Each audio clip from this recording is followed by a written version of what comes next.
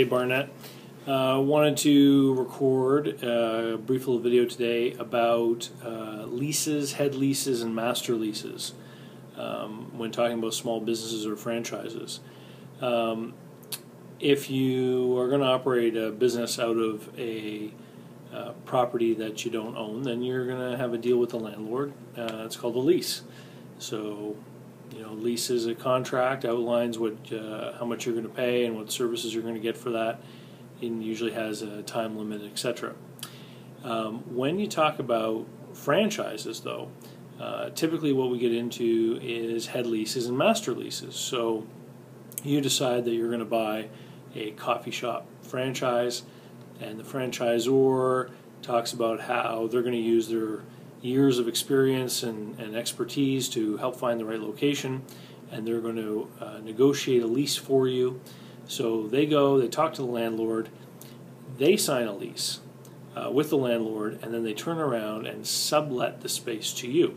So what the franchisor has done is they have entered into what they call a head lease or a master lease. And there are several reasons why this kind of arrangement is happening more and more in franchise operations. Number one, landlords, particularly large national scale landlords, big real estate investment trusts, they would rather sign a lease with a large national franchise company than with an individual franchisee.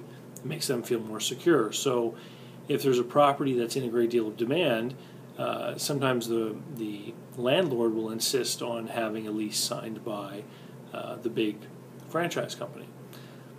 The big reason, though, why the franchisor wants to enter into this kind of arrangement is because it ultimately puts them in a situation of control over the location. So let me give you an example. You buy the coffee franchise, you invest $300,000 in leaseholds and improvements. You have this huge debt to pay. You're paying the franchisor, who is your landlord, directly, and they in turn are paying the property owner, the landlord. And you can't make it, so you go bankrupt. You go out of business. And now the bank, you borrowed money from the bank to buy some equipment and to put the leaseholds and fixtures in. The bank goes after those fixtures and finds that they can't really sell them for anything, and the franchisor steps in and says, "Hey, Mr. Banker, I'll buy all of the fixtures and equipment off of you. I'll give you some nominal amount of money, and now I own them." Now what's happened is you entered into a franchise arrangement, you took on a bunch of debt, you took on a bunch of risk, and you've gone bust, and now the franchisor, they still have the location because they have a lease arrangement directly with the landlord, and now they've just bought basically the equipment off the bank because you've defaulted on the loan, and now they have a franchise location free and clear, fully equipped, all decked out with improvements and everything, and it's debt-free.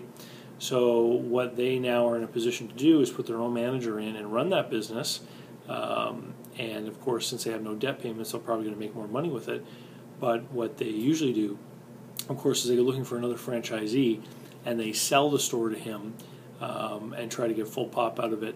And many franchisors, in fact, have poor reputations because they have been known to do this over and over and over again to people in the same location, continuously having people go bust and then finding someone new.